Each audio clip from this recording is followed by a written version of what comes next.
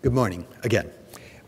We're pleased to have you join us for this session organized on Narratives of the Self, the first year core curriculum sequential course.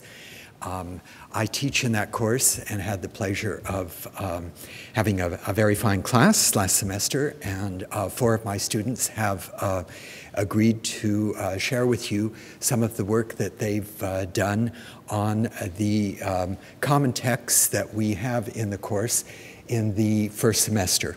And so you will be hearing some short presentations on taken from papers written on the Odyssey, on Plato's The Apology and Phaedo, and on Hamlet, the Shakespeare play that we studied this year.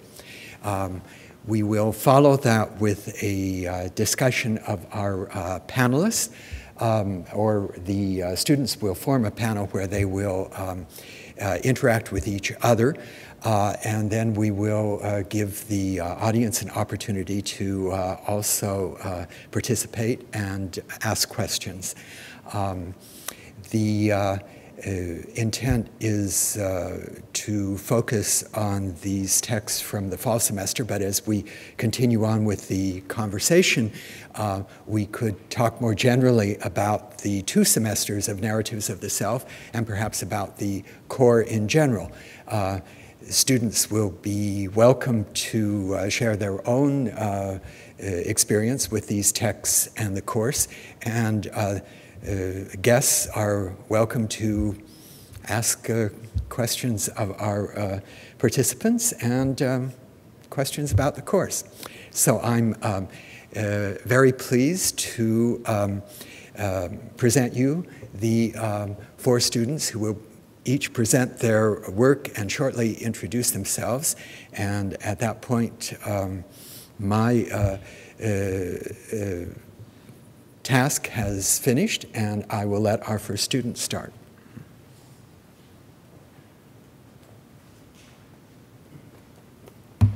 Hello, everybody. Good morning. I'd like to thank you, first of all, for the interest in our panel. And my name is Lydia Diaz. I'm a biology major, pre-med, and core Narratives of the Self is one of my favorite classes, not only because it takes a break from all of the biology and chemical and chemistry and all of those stuff into something different, something philosophical, something thought-provoking, something very different. You know, it takes you away from who you are, and as our keynote speaker said this morning, you know, it's different. You concentrate on something, and to me, it's been a great experience. I'm going to be discussing about the Odyssey in Narratives of the Self. We discuss about who we are as a person and how we differentiate ourselves from, I guess, the whole of a society, from just ourselves. And we see how different works of, for example, the Odyssey, how it's so old and everybody knows about it, everybody has heard about it, yet we see something distinctive about who we are as people. Everybody knows Odysseus, godlike Telemachus, but one of the things that we don't see in the Odyssey is the role of females, the role of women in the book. And we have 3 very important people that I think pop out when we read. Penelope, of course, circumspect, faithful. She waited for Odysseus as he came back. We have Eurycleia, a nurse, who, after she discovers who Odysseus is, keeps quiet. She doesn't reveal who he is. And we have Melantho, who's a servant maid, who is very bad. You know, it's said that she sleeps around with the people who are the suitors who are trying to take over Odysseus's kingdom, empire. And we see a huge difference in what Homer believed was a good woman and a bad woman. And whenever I read any work in the Narratives of the Self, I can't help thinking that I am the person who is writing and thinking what that person is thinking. This semester we're reading Sartre, and he believes, you know, I'm here, what am I supposed to do? I'm supposed to build my own essence on what I choose it to be. Then we read Nietzsche, and he's like, everything that we've read, everything that we know is false. Why am I supposed to believe it? And then I see the Odyssey, and it's like, well, this is what a woman should be. This is what Homer is saying. Women should be faithful. They should be quiet. When Telemachus tells Penelope, go to your room and stop crying, women are supposed to do that. And I have to disagree with that. And I see that Homer unintentionally created another figure, a figure that begins the poem. If we read the very first page of the poem, it's an invocation to a muse, and that muse is Athena. If you read the end of the book, it says, and all, let me just read it for you, proof. And pledges for the days to come, sworn by both sides, were settled by Pallas Athene, daughter of Zeus. So we begin the poem and we finish the poem with Athena. Athena is one of the most important characters then, not Odysseus. Athena is the one that helps Odysseus travel through all these perils. He's always defending him, sticking up for him, under Zeus or Poseidon, who constantly try to inflict pain or setbacks on Odysseus. And I don't think Homer meant to create Athena, because Athena is she's not faithful. She doesn't wait for people. She doesn't wait on men. She doesn't say, Zeus said this, so therefore I shall do it. No, she has her own mind. She believes that Odysseus is right, so she's going to help Odysseus. She believes that Telemachus should set out on an adventure, so she tells Telemachus, go look for your father, when she could have just told him, look, your father's still alive. She says, go look for him. So Athena is unintentional, because I don't think Homer meant for any woman to go on her own, to not trust men, to not do what men tell her. But even though Athena is this great character who moves the story of the flow, even though she has her own mind, even though she begins the story and she ends it, I don't think that's the woman that any woman should aspire to be. I think that a woman, when it comes to narratives to the self, that concept of who am I, what am I supposed to do, I think that woman would be someone like Odysseus, a woman of Odysseus' equal, a woman who goes out, who makes mistakes, and says, I made a mistake, but I can fix it. A woman who goes to war and then is lost away from home for 10 years, but can plan in her mind and say, I will come back, sets her mind to come back, and makes it back. A woman who, maybe not this particular example exactly, but a woman who is unfaithful, but then in her heart she's like, oh, but in my heart I've been faithful. She doesn't get labeled with, you have to be faithful. She doesn't get labeled with, you have to be quiet. A woman who can shout to the Cyclops, oh, look, I am great Odysseus. I am the great person that tricked you, and now I'm getting away. A woman that can do that, I think, is a woman that I aspire to be, and I think that any woman should aspire to be, because Odysseus is a hero. When you think of Homer, you think of Achilles, you think of Odysseus, and men want to be like them. Well, what about women? I think that a woman equal to Odysseus is an excellent woman with great virtues, with faults and strengths. And also, I think that woman in the Odyssey, as in a lot of works of art, but particularly in this Odyssey, is great, because the reason why this war started was because of a woman, Helen. And the reason why Odysseus wants to get back is because of a woman, again. He wants to get back to Helen. No, not Helen. What is Penelope? There we go. So I think that women are just entangled all over this Odyssey, and I think that narratives of the self, for me, not only is it a break from biology and chemistry, but it also helps me think of who I am as a person, who am I as a student, and who am I as a woman. And this Odyssey it's great. I love it. Not only this one, but also other works that we've read throughout the semester, like Hamlet and a lot of Shakespeare work and Montaigne. People who question everything, who am I, why am I here, what am I supposed to do, where am I going? And I think that everybody should think that at least once in their life, have a set goal and go for it, and not be defined by what other people believe. And this is my part on the Odyssey, and I hope you've enjoyed it.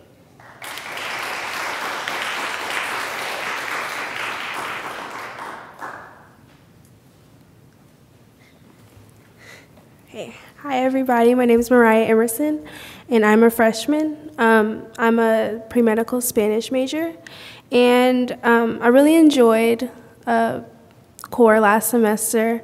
I think I have a greater appreciation for it this semester than I did last semester. I think I really liked the works that we did and the books that we did more last semester than the ones that I did this semester, and I didn't think that that would be true, because I knew that we were going in a chronological order, and I was just ready to get to the things that were a lot more recent. But after reading the Odyssey, and especially reading like Hamlet, I had a really good appreciation for older works. So the paper that I wrote was about romantic love in Hamlet, and I guess I'll start with reading part of my introduction.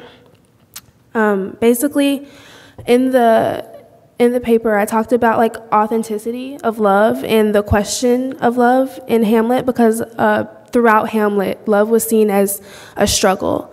And many times the relationships within Hamlet were evaluated to see if they were real, if they were authentic, or if it was really just a struggle between class and truth. So I guess I'll just start. The question of authenticity of love is brought up many times as a way to verify why or why not romantic relationships should or should not and do or do not exist in the plot. Two relationships are analyzed many times for the validity of love: Hamlet and Ophelia's, and then the king and the queen's. While Hamlet and Ophelia deal with the morality of their love due to class difference and ideological stances, the king and the queen's relationship is evaluated for morality, based on the idea that the king himself killed Hamlet's father, the queen's deceased husband. In the play, romantic love is characterized as a symbol of conflict, struggle, and hassle, as deceit and authenticity drive the character's mood towards its presence. So, in Hamlet, I viewed love more as a character itself instead of just an emotion or a noun. I viewed it as something that basically drove the plot.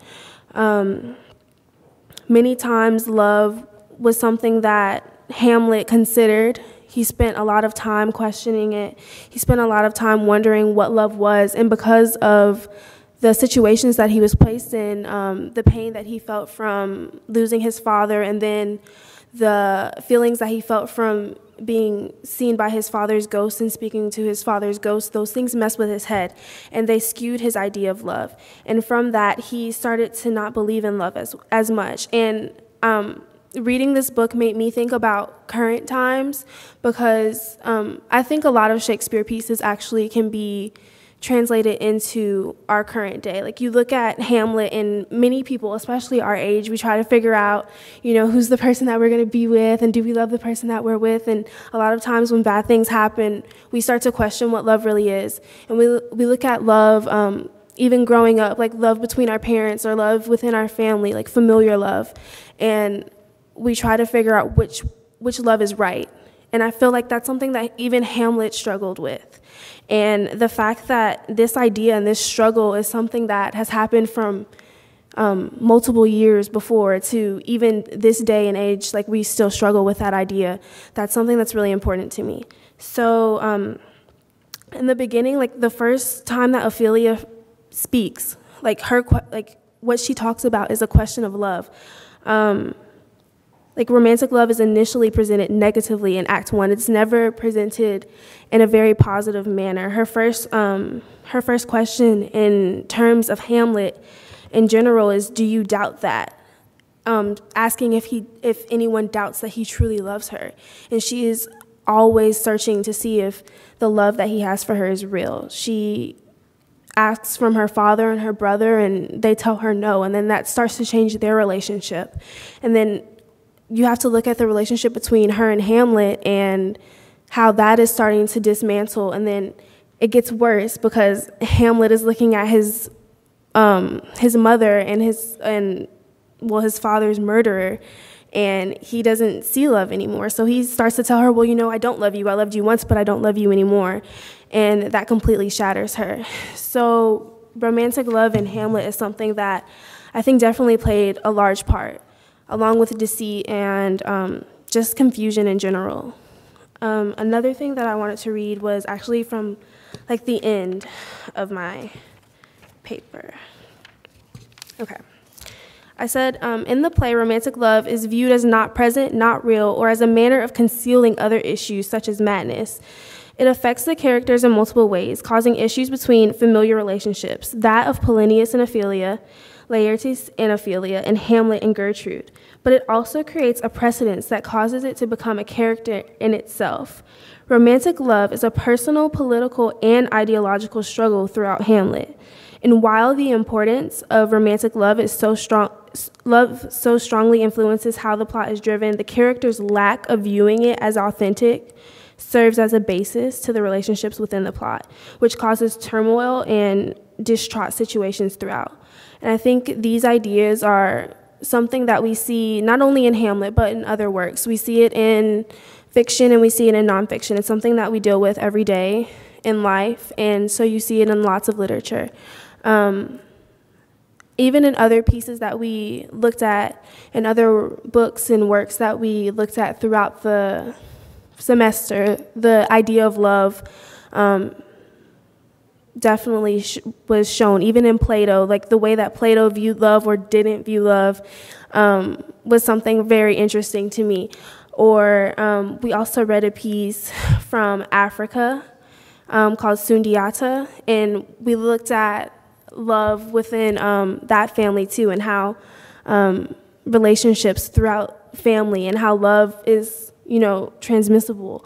I think love is something that's very interested in literature throughout, especially in terms of narratives of the self, because I believe that is an innate part of who we are as humans. So when we look at who we are as humans, we need to realize, how do we feel about that? How do we handle that as a society? Or even greater, globally, how do we feel about love? And I think that at Oglethorpe, the core program brings up that question and many other questions as well. So I really appreciate that.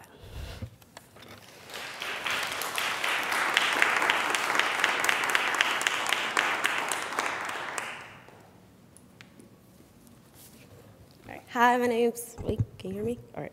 Hi, my name's Amber Nicole Hart. I'm an international studies major, and I was also in Dr. Lutz's class for Narratives of the Self, and I really enjoyed it because he sort of took us into, we went from Sundiata, Homer, Plato, Montaigne, all these different things that taught us all these different lessons. But my favorite one was in Homer. I also did a paper about women. And in the Odyssey, these women, you see all the men, they're workers, they're soldiers, they're crewmen, they're always in action. But these women that he shows, they're wives, they're goddesses, and divinities. So right then, when you look into the novel, there's an obvious divide in the roles of men and women. And as Homer already has a patriarchal view of the women that he shows, but there's a deviation in the position and nature that he uses with different women in the book. So the women that are mothers and wives and these lovers, they're sort of held in this different light than seductresses like Circe and the sirens, to the counselors and goddesses like Athena. And so I sort of laid out my work to going to sort of the least valued women, how they see, to the most important, which would be Athena. And so Homer puts out that these women need to stay in their place, such as these mothers and their wives, it's a God-given duty. And he sort of puts it on women that, from this quote, that she wants to build up the household of the man, marry her and of former children, and of her beloved and wedded husband. And already sort of putting this want on women to build up a household, to have children for her beloved and wedded husband. So just attaching this role to the wives and the women of the Odyssey is already showing that stereotypical role of women that we've seen throughout different cultures and of time, and even until now, that a woman should be attached to her household and that her duty should be to her husband and children. And Homer parallels the stories of Agamemnon and Clytemnestra with Odysseus and Penelope to show a woman of virtue to a woman that basically dishonored the whole race of women, essentially. The responsibility to the husbands is the crux of their existence, essentially. And Penelope is described as all too virtuous, and her mind is stored in good thoughts, because she waits for Odysseus at home for the 10 years that he's gone to come back. Even though the suitors are in her home, she never once strays. She basically weaves and unweaves, waiting for this man to come back.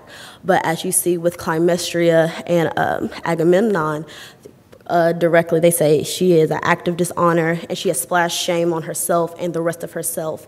One woman still to come, even on the one whose acts are virtuous. And right then, that's sort of the stereotypical role of how, even now, how if there's one, we plant stereotypes on women. So if you have one who we see like people who may sell their bodies or aren't faithful, how in society we'll place that on all women, which is entirely wrong, as Homer says that she splashed shame on not only herself, but her entire sex. And Penelope, in a sense, is idolized for her faithfulness and her commitment to Odysseus, whereas Clytemnestra broke the bond of marriage and betrayed her husband, which even Agamemnon in his death, when he sees Odysseus, basically tells Odysseus that he's so lucky to have Penelope because she remembered him well, and how his wife made an evil reputation of mankind. Once again. So even there you see that that parallel story shows that a woman who is virtuous, who does the stereotypical role of waiting on her husband, having his children, obeying his every whim, is what Homer sees as the woman of that time, and even now some people believe is the woman that we should all be. And moving on, the physical location of even these women show that women need men to be stable. Penelope stays at home and waits for Odysseus, which is a stable location as Odysseus goes place to place for 10 years. And even going further, even the goddess that he is lured into, like Circe and the Sirens, they're in a specific location. And it doesn't matter if they bring the men in between by bond of marriage or seducing or luring them, they still need to obtain that male. So there's a constant, again, stereotypical thing that a woman needs a man to be stable, that they can't leave outside the home, outside the house, or be okay without a male, which still perpetuates into society today. And even that role of a male and need for a male, when Odysseus leaves, Telemachus is still over his mother. He tells her to go to her room, stop crying. And that's sort of weird for a son to be able to step on his mother and say, Mom, you need to go do this. But when you look at it from this perspective that Homer's giving, it's that he's still a male, therefore he can tell his mother what to do. And in a sense, it's sort of disrespectful, but then again, just perpetuating that same male dominance over women. And then also these stereotypical things like loom and staff that are a woman's work that she needs to go back to. Again, just perpetuating this same stereotype that a woman should be at home and doing what she needs to do, keeping up her household. And again, like Calypso, she's on the island and she lures Odysseus in. Again, a need for a male presence that Homer perpetuates in his novel. And also with Circe and the Sirens. Circe and the Sirens are called beautiful women. The Sirens lure men in with their beautiful songs, telling men to go apart from their wives. Circe, they say she has lovely hair and she's beautiful. And these women are clever and resourceful in a sense, that even though they're using their beauty to get by, they still were almost able to get Odysseus to end his journey and never go back to Penelope. But at the end of the day, there's still a masculine dominance over, because of course he overcomes both Calypso and the Sirens. And then their beauty is then turned into malevolent guiles and evil drugs of the Sirens' beauty and Calypso's luring to give Odysseus eternal life, basically, for staying with her. So even though these women could outsmart a man or be more resourceful than a man, they are still put under him because their resourcefulness is turned to something negative. And then lastly, we can move to Athena. And she's a wonderful goddess who basically helps Odysseus on his journey. And even her, in the beginning of the book, has to plead to Zeus and the gods to go help Odysseus. And even though she's a goddess way above women, way above Circe, Penelope, the Sirens, she still has to answer to a man. And no matter all the things that she did for Odysseus, Odysseus still doubts her because she is a woman. And she takes upon the form of Mentor, which is a man, which again shows that even though this goddess is resourceful, even though she's led Odysseus through so many adventures and things, led his son, that she still can't compare to a man, therefore she has to come in a male presence to even be recognized sort of by Odysseus for him to trust her. And anger comes from this because she's a divine goddess, and Odysseus, a mere human who she could have let basically just fall into the earth, she's there helping him, and there's still doubt within him.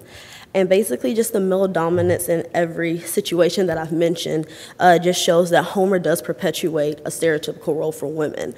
But though true, he allows sort of like different nuances for women to show that, yes, they are clever, yes, they are resourceful, yes, they can do so many things, but yet he still allows this perpetuating woman's role, stereotypical patriarchal role in the Odyssey.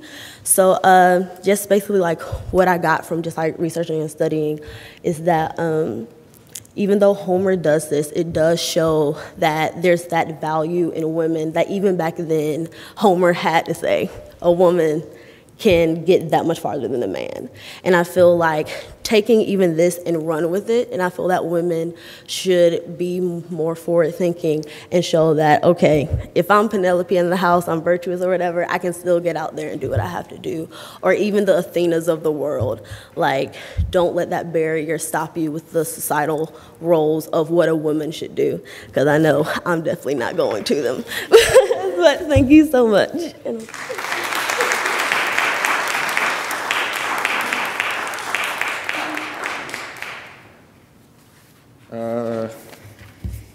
Morning. My name is Gary McGinty. I'm a freshman here at Oglethorpe. I'm a business major.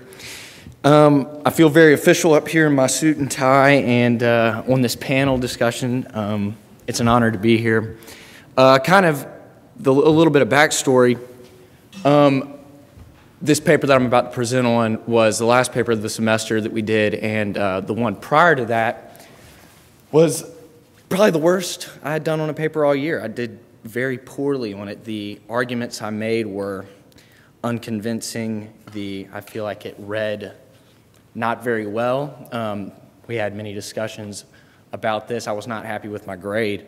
So I was asking the question, what should I do to get a good paper, in strong type thing. So I thought I'll write about what makes a good writer is writing about what I'm passionate about, writing about what I know. You can see that in the ladies here, how they've taken something that they feel strongly about and they've written on it, and they've obviously done well. They've obviously thought deeply about it. So that's kind of the attitude I had going into this final paper on Plato and Socrates, and I took to a prompt on religion. So I'm presenting on Socrates and religion, which is kind of daunting and intimidating. But as I was reading this guy, these philosophers, like I said, it's intimidating stuff. It's, thinking deeply about life. It's thinking deeply about why we're here, what we're doing. And my faith informs how I process these decisions, how I process these questions. It informs how I think about these things.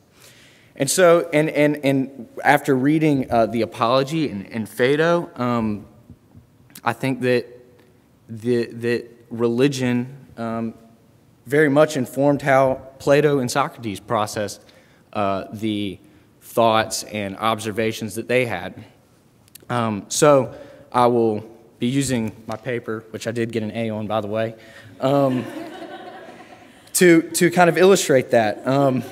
I begin the paper by saying religion is often inflammatory. It's divided nations, fueled wars, and reshaped generations. These things, are we see it throughout history, how divisive or how, life-altering religion can be. And Socrates' student Plato, in his works, The Apology and Phaedo, illustrate that Socrates as well was a man keenly aware of the supernatural, of spiritual things. So he explores the life-altering implications, the power to provoke truth and goodness, and these things that Socrates felt very strongly about. in the Apology, kind of the setting for that is Socrates being tried before an Athenian jury who accused him of corrupting the youth and having false or unconventional ideas on God or the supernatural. Meletus, chief accuser of the Athenian jury, claimed that Socrates, quote, believed in supernatural things of his own invention instead of the gods recognized by the state. This is a pretty big deal back then, you know. He is on a trial that could and eventually does result in his death. So in his defense, though, Socrates doesn't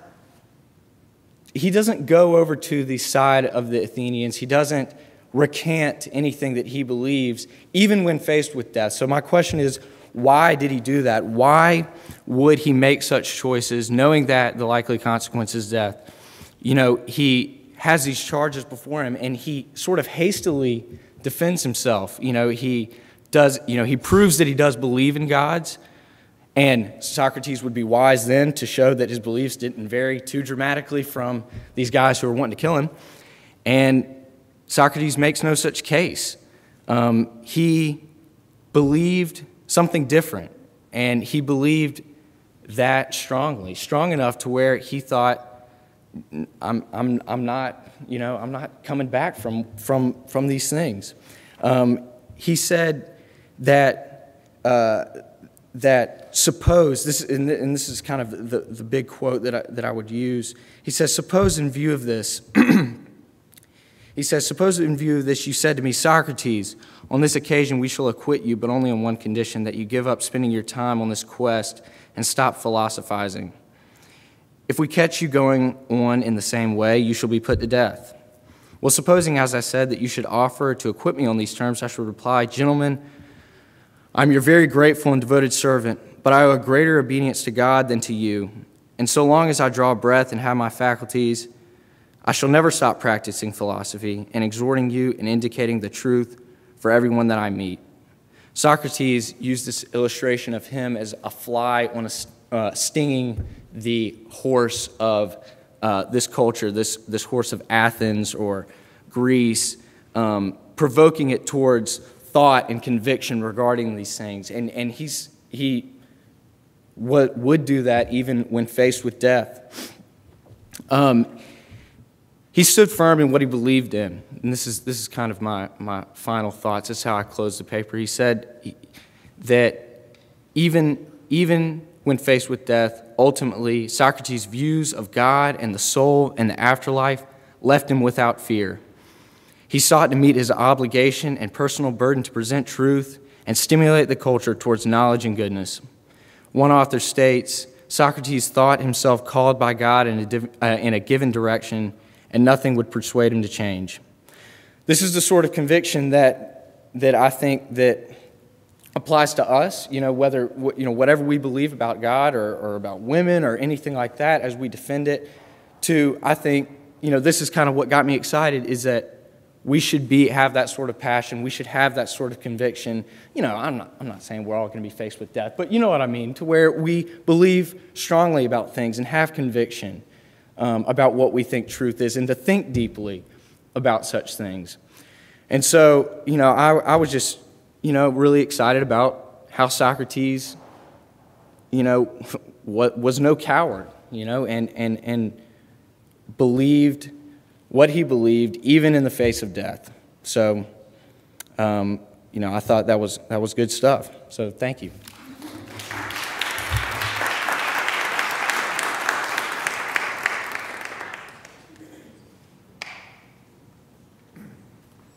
Thank you, all four of you, for very fine presentations. I'm very proud of you.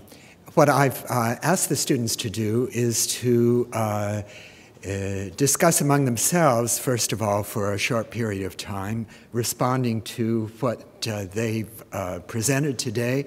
Also, I said that we might move into additional comments about the texts in narratives in the particular course last fall or in the course in general, or how these various readings fit together or don't fit together, or are what some of the issues are that perhaps we can identify some common issues from these presentations.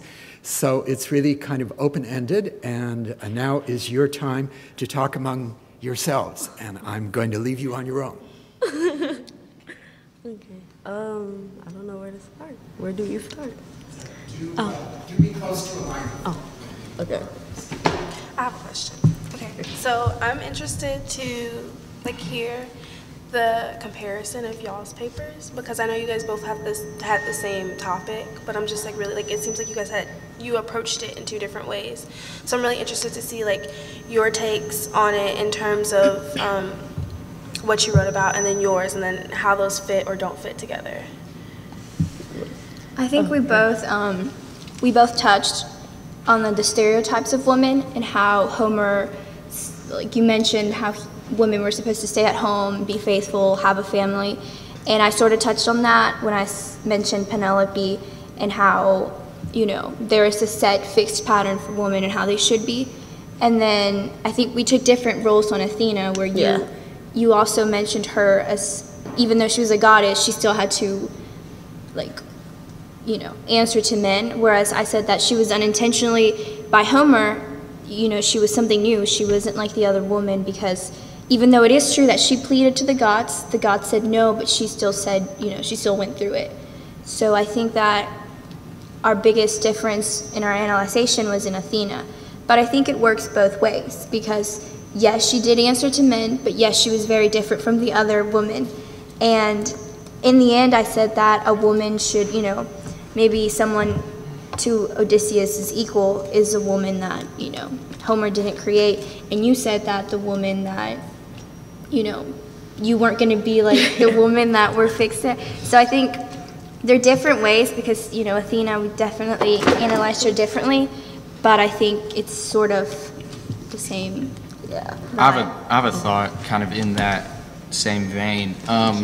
You mentioned the stereotypical roles of a woman, and I think you kind of specifically said that her duty should be for her husband and children, and saying that that's kind of been what has been, that's the stereotype that people embrace, the majority. I kind of have a question about that. Would y'all, all three of y'all, this idea that a woman's role is to be in the household, having children with her husband, is that a low view of women always? I think the exclusivity, if that's exclusively how you view women, that they should only be in the house, that's not very good. But speak a little bit on that. I don't know exactly. It's not a very good question, but do you kind of get the gist? Yeah. It's a good question. I sort of feel like if it's exclusively the woman should say house, husband, and children, that's totally wrong. But I do think there is value for a mother in her home, because a mom is a rock. My mom is my rock, and I feel like a woman should have that connection with her husband, and faithfulness that should be both ways, virtuous both ways, things like that. And I think it's really important for a mother to be in that position.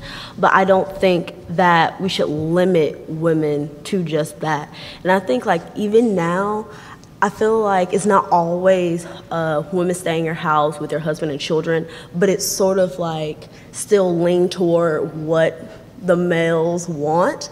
Because I just thought of social media and about how a lot of people will post a bunch of pictures talking about a girlfriend like this or someone who does that, and you'll have a bunch of people posting it again and again, oh, this is me, oh, this is what I do. And I feel even though it's not the exact same, some women are still adhering to that social construct of, even though it's not that traditional, I have to be connected to house and husband, but still, okay, this is what all the guys want or all the men want at this time, so I'm going to show myself in that light so that I can go toward that. It also makes me think of Flawless by Beyonce, when the ladies we compete for husbands or whatever, and just perpetuating that, like competing for the men that are around us by adhering to what they want us to do. So anything that like falls under that, I think, is shouldn't be connected to women, like keeping them in that box. I also think, I don't want to change the subject on women, but I also see that the same thing happened to Socrates, because with Homer you have these men who are warriors, who are strong, and then you have Socrates who isn't trying to portray himself as someone who's strong. On the contrary, he's saying, I'm not even a smart guy, you know. I know everything, but I don't even know everything. So I think there's always a stereotype or something traditional that we, as a society, through history, we tend to believe this is what a woman should be and this is what a man should be. And you see that kind of clash with Socrates, right? Right, yeah, no doubt. Yeah, No and doubt. another thing that's interesting is that the topics that we touched, love, women, and religion, are topics that, again, you know, there's pre-thought, premeditated thoughts about how it should be, what it should be, and in core, we get to study them as what they are. And I guess I want to ask you a question about, you know, you asked us, and I want to ask you, you know, where do men, you know, would you rather be like Socrates or would you rather be like Odysseus? Oh, well. You'd love to be a combination, a thinker and a warrior. No, Right. I think as a man, the goal is to protect and provide. That's my natural, that's what I want, you know, and I know that the role of women is, I mean, it's huge, you know, but I want to provide and protect in a way that, you know, in a warrior's aspect, you know, like going out and going back to Penelope, or, you know, fighting these battles back to your gal, you know, or, you know, but at the same time, I think similar to Socrates, I want to believe strongly about the right things. Does that make sense? Mm-hmm. So I think a man has the responsibility of thinking about these issues, you know, thinking about, okay, how should I treat this lady, or how should I work in the household? What should the roles be? I think that those things are things worth thinking about and worth coming to positions on and having it backed up logically in a way that Socrates would approve of. You know, so it's a little bit of both. You know, you read that's what's great, you know, about the core, is you read some of these things and you find aspects that you like and aspects, you know, you don't like about these characters, you know, so. For me, I think that it's all about choice.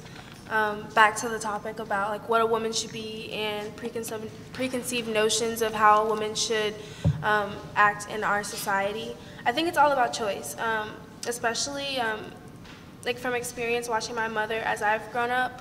As a child, my mother was always like completely immersed in her occupation. She was always really busy and very successful, and she was happy with that. And we moved to Georgia, and she decided, you know, I'm going to focus on my family more.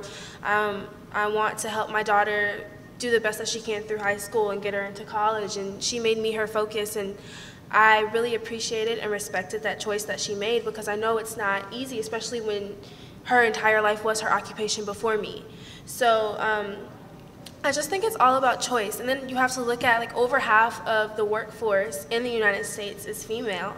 So, I mean, there are women out there who go into the workforce and, you know, they are the Socrates of their company, or they are the Odysseus of their company, and they still go home and they take care of their family. And I think something that has changed in our society is that family is seen as more of a unit where we work together, whereas instead of the ideas that everybody has their very own role and this person does this and that person does that. Like, even in my family, like, sometimes I catch my dad trying to, like, do laundry, even though a lot of times he messes it up. Like, he tries. It's the fact that we're a unit, like, we're a team. So, you know, if he sees that my mother is tired, or he sees that my mother needs help with cooking or cleaning or anything like that, he helps her out.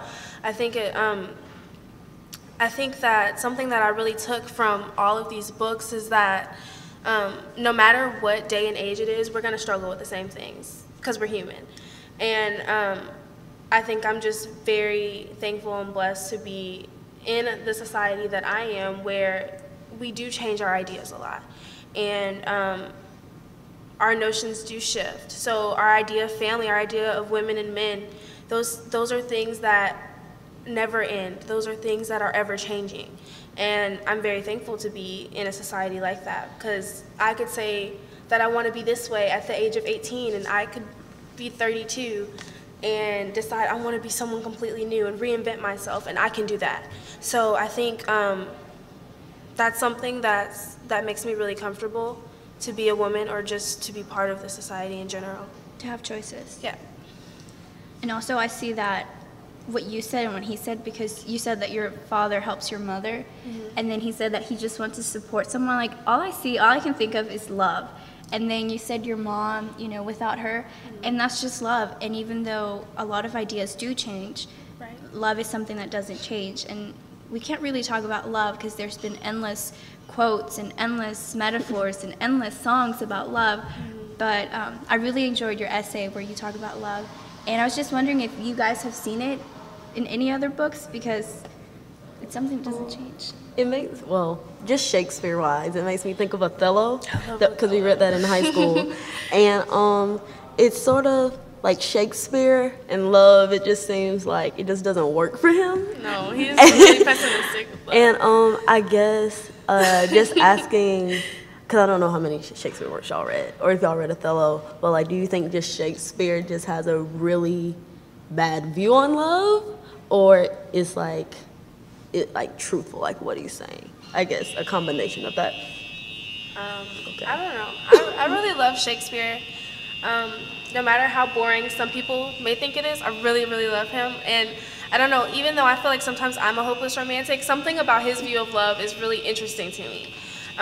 Because usually when I am gung-ho about something and I hear somebody who's completely opposite, I want to know why. And I feel like Shakespeare tells you, like in my mind, I feel like in a lot of his work, Shakespeare is telling us that love is terrible and that he is just not for it, and it's all just like a figment of our imagination. And I want to know like why he feels that way. And I feel like he tries to present that. Like, for example, in Hamlet, he says, love can't be real because deceit covers love. And how am I supposed to love someone who has done wrong to me? So then that makes my ideals about love stronger, because that makes me have to dig deeper. Well, like, why do I love people? Like, why do I love my parents? Why do I love my friends? Regardless of if someone does wrong to me, like, why do I still love them? And I think that just reinforces the idea that, we're human. And that's part of this course too, like narratives of the self. Who are you?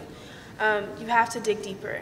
And just like the characters in each of the readings that we read, they had to dig deeper in each of those books. And I think that's something that we have to do as well. I'm 20 years old. I know nothing of love. Although I have seen The Notebook. Lydia, you mentioned a good woman versus a bad woman, and all y'all talked about women. So what is a good woman, bad woman? What is that? What? It's a spectrum, but I think it's really hard to say like good woman and bad woman. Like, I think it's just really hard, because just like the true essence of a woman is just like the most amazing thing ever. But then you have to think about the different things that women went through, the different things that woman had to do because she had no other choice, and these circumstances and all of this. And I think, again, it just reverts back to love. Like, what is a good woman and a bad woman? Like, because it's hard to explain, but I just think, like, again, like, love is just coming all through that. Like, I don't think you can, like, label, like, good woman, bad woman. Like, okay, she's not in, like Homer did with Clytemnestra and Penelope. Clytemnestra cheated on her husband, makes her bad woman, and Penelope stayed virtuous, so makes her good woman. I think with anything you do, you can change, like Mariah said, you can change, come back from it. And it's all a process of not only love from other people, but love for yourself. So I think once a woman truly loves herself and understands her essence, like nobody can tell her anything. And like she can make herself in the image of the woman she wants to be. So I think like good woman, bad woman, I don't think anyone like outside of that woman can tell her what that is until she actualizes herself. So, yeah. Perhaps I will ask at this point to see if there are people from the audience who would like to join in this very interesting discussion. Students, you and professors, so that everyone can hear. This worked well with the keynote. I think what we'd like to do is ask those of you that like to continue so that everyone hears to come up to the mic here in the center. We could have a line there of people that would like to talk, and please come close to the mic because that way it will operate effectively and others can hear. Do we have some people that would like to please, everyone is welcome, and we have plenty of time left.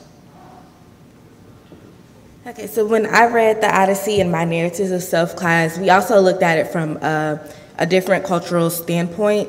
We looked at Romer's Black Odyssey, where basically he painted it through an African point of view, and in his vision, you see the women are kind of stronger and more leaders. So how do you guys think that cultural differences and diversity play into a woman's role? Okay. Well, just like how you said, it's through like African American eyes. Like just from my mom, like I just know like as an African American woman, she was like really strong. Like she stood for her family, just like my grandma.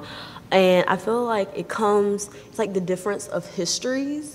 And just speaking from like African American, like your mom, your grandma, like they were your rock. And I feel like a woman in like with like African like heritage and things like that, I feel like we paint these women way more strong because like in America, as we know our history, African Americans were enslaved and everything, so they had to have a rock. When like their fathers were out or whatever, and their mothers had the babies and everything, they were that rock for the children. And I feel like just like that culture and everything that came from the history made like the African American woman way more like independent because she had to be. She didn't have time to wait for a man because a man could easily leave because he could be sold somewhere else. So that mom still had to keep with her children and still hold down the household. So I think it's just a different culture and thing stands from history. Have some of you in your second semester course read Beloved, and do you have any comments to make on that text? No, I'm talking. Okay. Beloved is, yeah, it's so different. Like it's just like different cultures who's like looking in on it. Because one specific thing that stood out in my core class was when we talked about Beloved's mother, her mother, how she had all of these babies and she threw them overboard. And I feel like to someone who doesn't understand what she was going through, that she'd been raped multiple times by these men who were enslaving her, therefore she couldn't have these children and look at them, therefore she threw them overboard. I feel like I still feel like she has a strength in her, even though these were her children, how she kept Beloved's mother because she had her with an African-American man or whatever. So I feel like just like that difference right there, how her mother, even though she threw away her babies because of all the rape she'd been through, the horror she's been through, but yet she's still standing and still like raised that child. Like I said, that says a lot about her and her strength and her independence. So yeah, I love Beloved. I think also, like, I just like Toni Morrison in general. My favorite book by her is The Bluest Eye. And I think that one's really interesting. And even going back to your question, when in The Bluest Eye, you're dealt with two different cultures. You're dealt with a little black girl who wants nothing but to have blonde hair and blue eyes. And that brings us to the question again, like, what is it to be a woman in one culture than to be a woman in another culture? What makes one better than another or not better than another? I think Toni Morrison brings questions of who we are as women in all of her pieces. My core class isn't as deep and beloved as I was in high school with like The Bluest Eye, so that's something that touches me like really deeply. But when I read that book, that was something really interesting to me, because once again, it makes you think within, and it makes you think like, well, why does she think that it's right to just be this one way, or why does she think that it's right to look one way, or that because she looks one way, she's a better woman, or she'll be a better girl.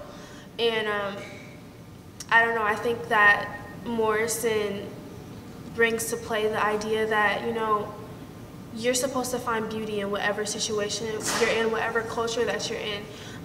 The same beauty that I can see in myself as an African American woman, I see in a Caucasian woman, or I see in an Asian woman, or Hispanic woman. I just feel like it's very fluid in terms of like how we view each other, but it also goes back to what she says of how you view yourself and how you present yourself. If you don't have self-respect and if you don't have self-love, then how do you expect people who aren't in your culture, nonetheless within your culture, to view you? So I think it's how we present ourselves as women and how supportive we are as women within our culture and without our culture.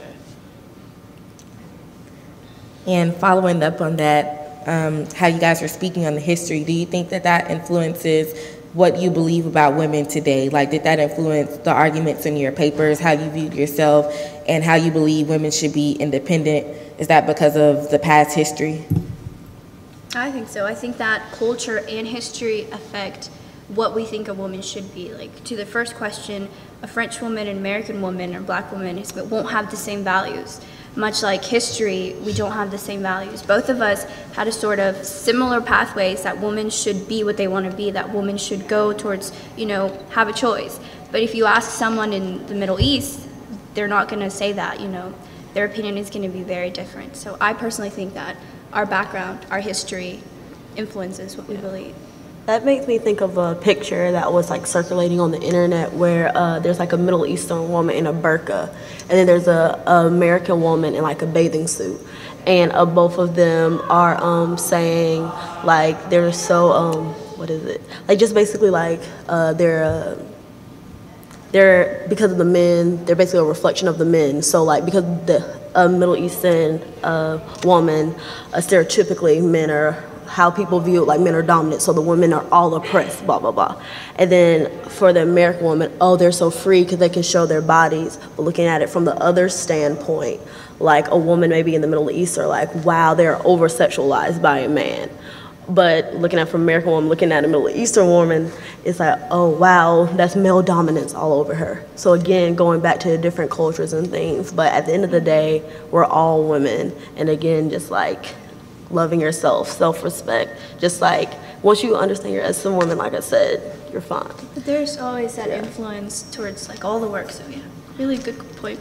I just think I think we have to be really careful when we look at ourselves as women and then women in other cultures, because just like that picture, you know, other people in other cultures may look at, you know, Western civilization and say that we are over-sexualized, and in our minds, that's us, that's our idea of being sexy. But I mean, like, a lot of women do care about what men think about us. Like, a lot of us, like, we do want to present ourselves in a way that's appealing to men. So I feel like we have to be like really, really careful when we go and we judge other cultures for how they present themselves. Because you don't know what it looks like from the outside looking in at us. So I just feel like everything that I'm gonna say is gonna go back to what Amber Nicole said about self, about how you present yourself and about how you feel about yourself, because that's really what matters. But I just think that preconceived notions of other cultures is something that you have to be really careful with. And understanding. Yeah. Since we're talking about other cultures, several of you mentioned that in our section we read the story of Sunyata, an African epic that is somewhat similar to the Odyssey in a sense, and has both heroes, has male and women, a strong mother figure. I wonder if you have anything to, if that brings to mind any comments in terms of the discussion we've been having. Well, my main thing is like the language part of it. I know this doesn't like directly connect to what we were talking about, but just like how talking about how Sunyata had so many different names and things like that. So again, just like how rich like our culture is, and then like I guess tying it in how religion, love, and women can have so many nuances within them, so many different outlooks and views, but yet it comes down to like still this single factor. And I really like Sunyata because even happily it wasn't like so many pages as the Odyssey, but it still got like that point across that the Odyssey did. So I think like again like how Tony talked about the Black Odyssey, like you have all these different interpretations of the same stories through different cultural lenses or societal lenses, and you can just learn so much by just that, by just understanding that even something as simple as this translation, which teachers are crazy about, you have to get this translation, not that, how it can affect how you view things. So being conscious of taking off your lenses of whatever you're going through or the American lens and things like that, and looking at it with your most clear eyes. So just like with everything. Yeah, and I'd say something just great about the Sunyata story is this idea of coming out of oppression, coming out of a, rough situation. Sunyata started from nothing to king, of an empire in Africa. In the same way, women have had to overcome, huge obstacles, or, in similar to the religion thing, you have all these people who are against what you believe, and you have to stay strong in that. And, Socrates was killed, but he, in a way, rose above, by holding fast to what he believed. And the same thing, with love or the women, taking, I think we are who we are through how we handle adversity. The person that we become a lot of times is based on the bad things that have happened, and that, I think, truly creates character. So that's what I'd note about Sunyata and the rest of the stories. Do we have others who would like to participate in the conversation here? We still have time for a question or two. Please. I'd just like to say to the women on the panel, I would like to give you a book that I think you would find interesting. Your voice and your conviction was heard. Selena Rezvani, she speaks about the next generation of women, and I think you represent your generation really well. And to the young man, I think you would like, if you haven't been exposed to John Maxwell's readings, when you talked about being a provider and being protective, I think you would love his readings, so you can look for his books as well. Thank you. Yes, please. I'm Arnie Sidman. I'm a trustee here at the university, and I come here. This is one of my favorite days of the year to see you all. It sort of validates why I care about this place. I think you just do beautifully. When I think back about my own time at school, you are so far further along than I was in my life in the 50s and 60s when I was in college, that it gives me a good feeling about our future. A comment and a question. The comment is this.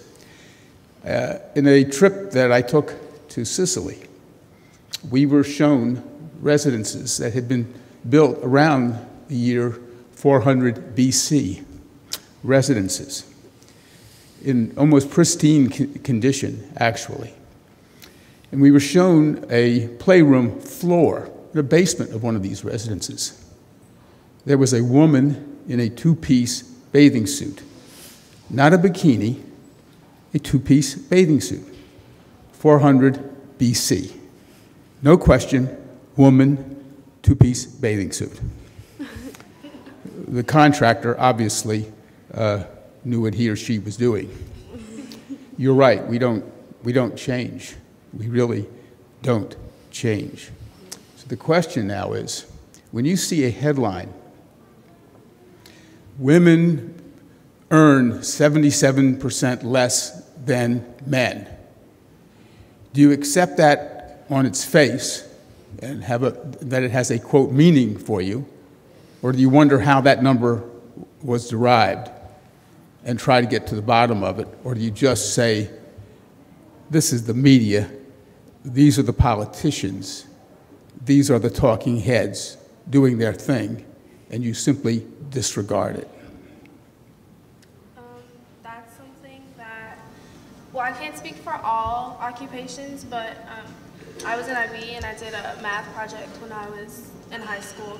And my math project was looking at the incomes of physicians and surgeons based on gender, because like I plan to be a doctor.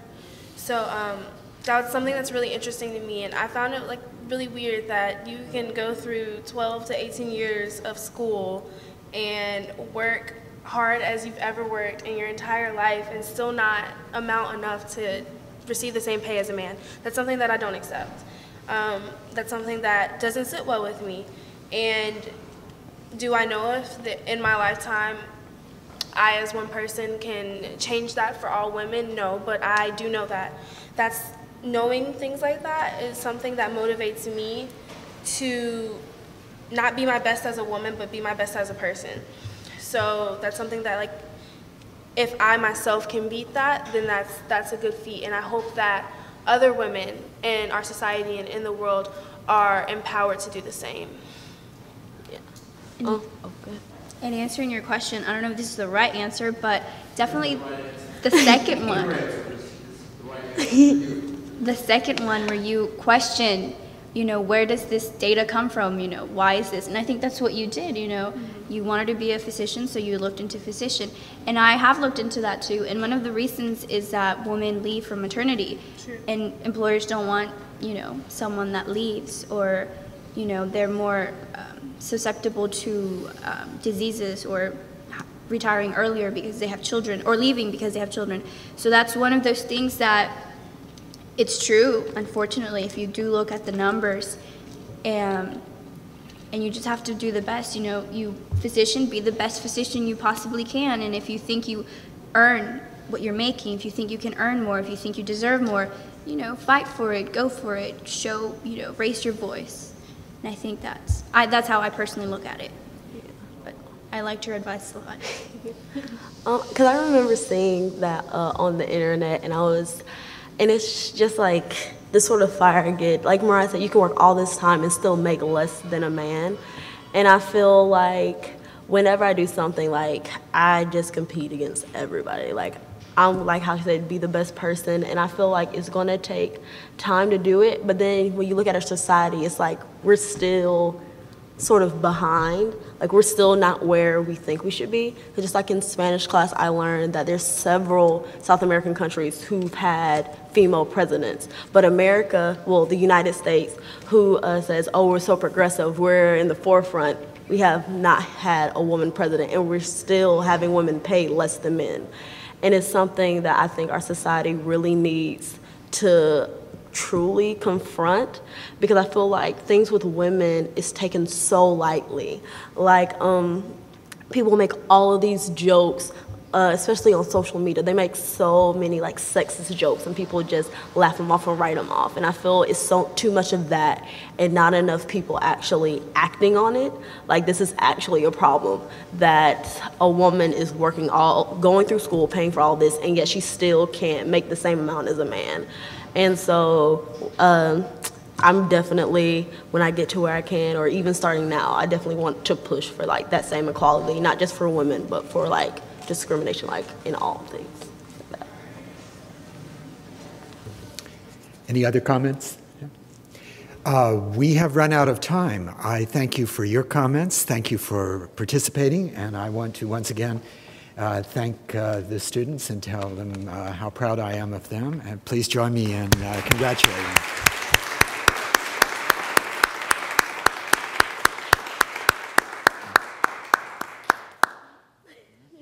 We did it.